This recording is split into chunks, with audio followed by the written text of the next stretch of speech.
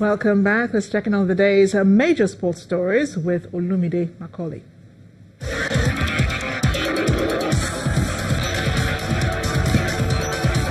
Thank you, Amarachi. Welcome to Sports News. We start with football. Nigeria's Enyimba will face Raja Casablanca of Morocco in the first leg of the CAF Confederation Cup semi-finals in Aba on Wednesday. The two-time African champions trashed Rayon Sports of Rwanda 5-1 on aggregates to set up an exciting semi-final tie against former African champions Raja Casablanca. Casablanca scored 4 times in away ties in the group stages and scored twice at Kara Brazzaville as they defeated the Congolese side 3-1 on aggregate in the quarterfinals. Meanwhile, Tunisia referee Youssef Esriari will officiate the game scheduled for 2 p.m. Nigeria time, while his compatriots Yamin Malouchi and Ayman Ismail will serve as assistant referees. To the UEFA Champions League, David Silva's dramatic 87th minute strike got Manchester City off the mark in this season's Champions League with victory away to Hoffenheim. Dzeko scored thrice as Roma trounced Victoria Plens 5-0, while CSKA Moscow shocked holders Real Madrid 1-0. Paulo Dybala scored a hat-trick as Juventus defeated Swiss side Young Boys to register the club's best ever start to a season. Manchester United failed to ease the pressure on manager Jose Mourinho with a goalless draw against Valencia at Old Trafford. Police in Las Vegas have reopened a sexual assault investigation from 2009 at the request of a woman who's alleged she was raped by Cristiano Ronaldo. Catherine Mayorga says she was attacked by the Portuguese footballer in a hotel room in the U.S. city that year. The Juventus forward has dismissed the claim, first reported in Germany, as fake news. His representatives said he will take legal action against the magazine. The police confirmed they had investigated the complaint in June 2009, but added they had no suspect in the case. Away from football, the president of the Women's National Basketball Association, Lisa Borges, is stepping down from her position following 3 successful seasons. Since joining the WNBA in 2016, Borges has accelerated the league's growth in several key areas. In 2017, the WNBA recorded its highest regular season attendance in 6 years and provided new ways for fans to engage with the league through live-streamed games on Twitter. NBA Deputy Commissioner Mark Tatum will oversee the WNBA on an interim basis, and a search for a new league president will commence immediately.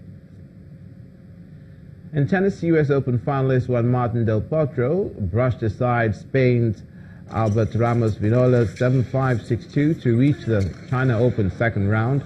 Del Potro, playing his first match since losing to Novak Djokovic in the U.S. Open final last month, looked in fine form as he fired 10 aces and won 86% of points to seal victory in 90 minutes.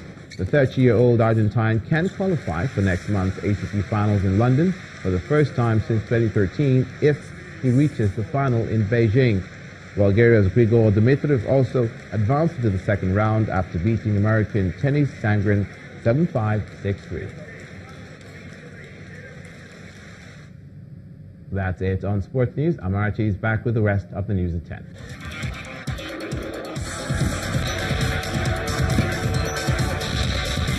Thanks, Olumide. Indonesia is dealing with a major crisis following the earthquake and tsunami that struck on Friday, now leaving over 1,000 people dead. The 7.5 magnitude quake struck just off the central island of Sulawesi, setting off a tsunami that engulfed the coastal city of Palu. While the government says it's doing all it can to attend to people's needs, calls are increasing for food, fuel and water. One of the worst-hit cities in the Indonesian island of Sulawesi saw 1,700 houses in one neighborhood being swallowed up by the tsunami, with hundreds believed to be buried.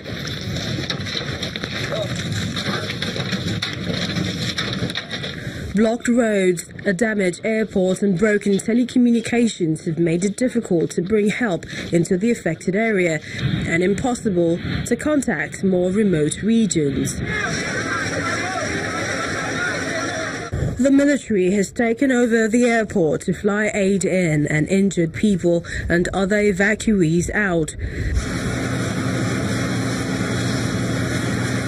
But for thousands of people wanting to get the first commercial flight out of Palu, the wait continues.